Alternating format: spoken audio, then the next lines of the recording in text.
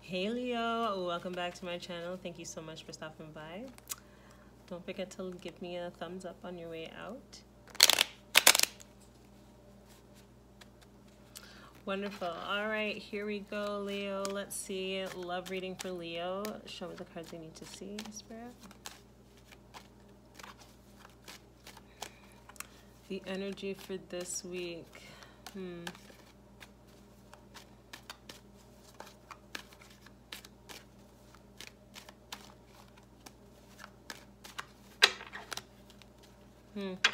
All right, so it seems like, Leo, there was a relationship that you're trying to get over. You know, you're trying to have new beginnings. Really. Full card.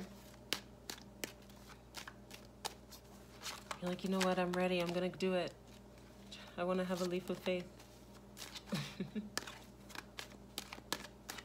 They're like, it's so complicated. I don't know. Let's see.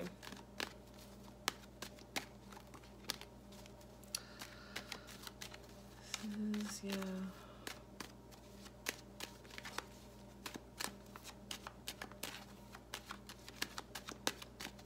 What? Where? Come on. All right. Well, interesting. So it seems like Knight of Wands and the Knight of Swords. It seems like, you know, you're like I said, you want to take a leap of faith, start a new beginning, you know, and it seems like you have a lot of people around you at this point in time, Leo. There's a few people that have a lot of people around them, so like 2 or 3 people that they may be talking to on the side, that kind of thing, Leo. Or also there's some of you that may be just in a relationship right now, and you're thinking, I may need to go. I may need to really rethink this. Can you show me more on the Knight of Wands, please?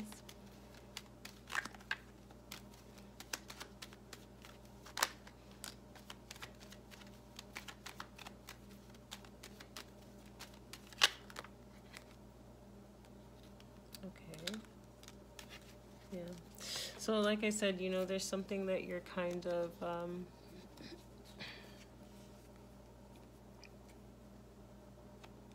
recovering from here. We have the Nine of Swords. You know, you feel like you're still recovering. You're in pain here with the situation. You've been questioning your intuition. 4 of Cups in reverse, 8 of Pentacles, and the High Priestess. So you've been really questioning, you know, have I been doing everything I need to do?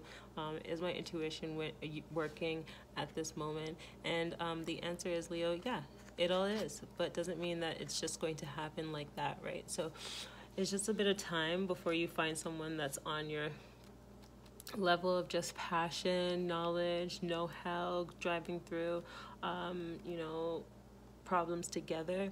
But it seems like this person that you're currently with, there's a little bit of energy of, you know, coming in quickly and leaving just as quickly with this Knight of Swords energy.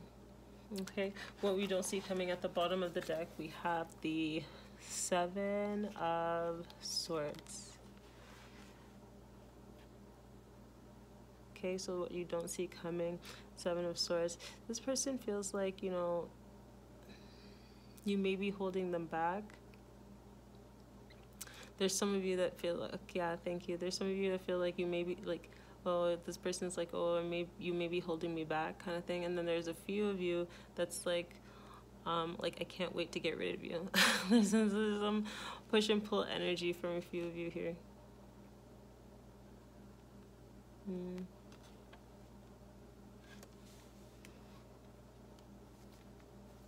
Yeah. The Fool card comes out again when it comes in reverse. This person's mirroring how you are to them. They kind of gave up on all right, so if you guys would like to see the extended, click the snip feed link in the description box below.